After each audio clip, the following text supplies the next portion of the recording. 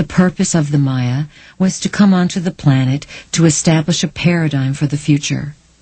Different civilizations hold open portals of energy through collective consciousness. Energies that support or sustain other types of realities can, in limited number, be pulled onto the planet. However, a civilization must be prepared and trained to anchor this pillar of light. When there is light, there is information.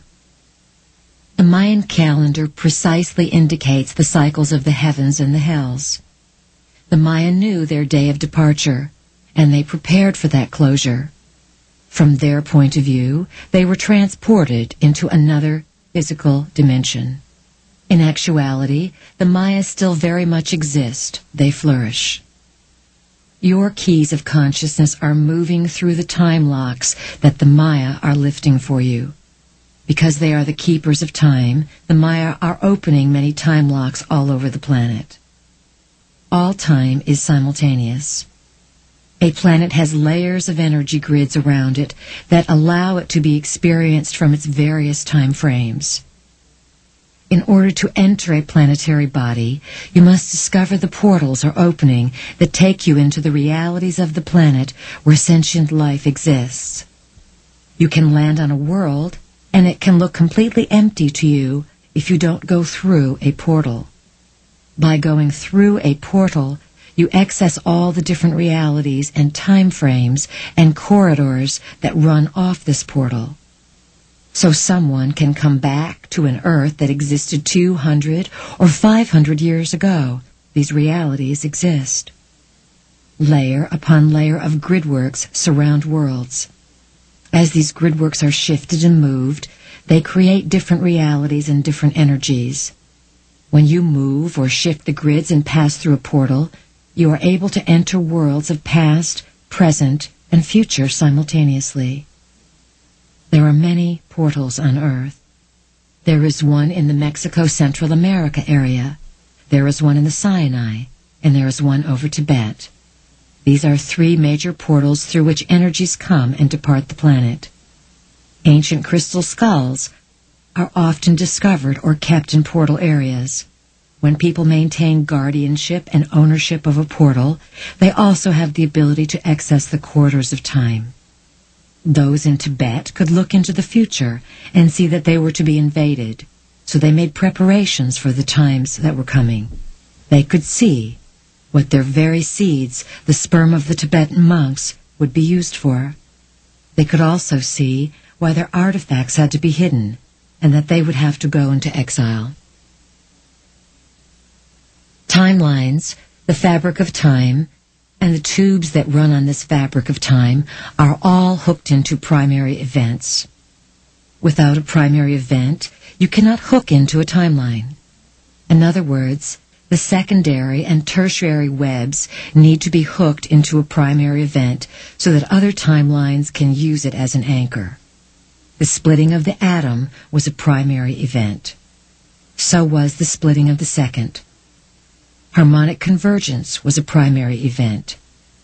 Primary events can be public or private events, and are events through which the course of history is affected drastically. So, in order to anchor a new timeline onto the planet, there has to be a mass event taking place. A primary event is an occurrence that is registered within the prime webwork in the corridors of time as a pivotal juncture around which all of reality transits. It can be considered an event that is a turning point for the domain in which it transpires. Harmonic convergence was an orchestrated event impulsed from the future. It was sent from the future into the past and then reorganized into the present to create a whole through which the secondary and tertiary nets could be built and find a link onto the planet. What was the link? If these webs needed a primary event to link onto, what was it in the primary event that gave them the hold? It was the consciousness of the people. The libraries are on a version of the primary web that is closed down and inactivated. The libraries are guarded. It is not easy to get into a library these days, especially from the future. So the underlying time corridors are being constructed. Many, in order to own certain territories or to have greater influence over them, route specific timelines together. They have as many timelines link into each other as possible, or they avoid as many as they can, depending upon what the purpose is. When the secondary and tertiary events are established and built, it means that there will be a major opening in the corridor of time. This opening will allow many to come through the so-called officially approved channels. They will find an underground movement and doorways that simultaneously open in many other directions. The Maya, those master tricksters of time, have left you a number of clues with which to play this game.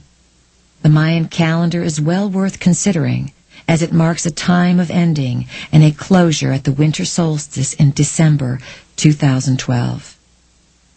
When that last stretch of time is completed, there will be a dimensional shift upon this planet. Those who are able to accommodate the dimensional shift now are already moving in and out of the fourth and even the fifth dimension. During the next 20 years, the new frequency will become so predominant on the planet that it will catapult one version of your world into a new cycle and another version into a complete ending and destruction. Eventually, you will perceive a very different set of memories because you will change the past of your universe. This is how things are.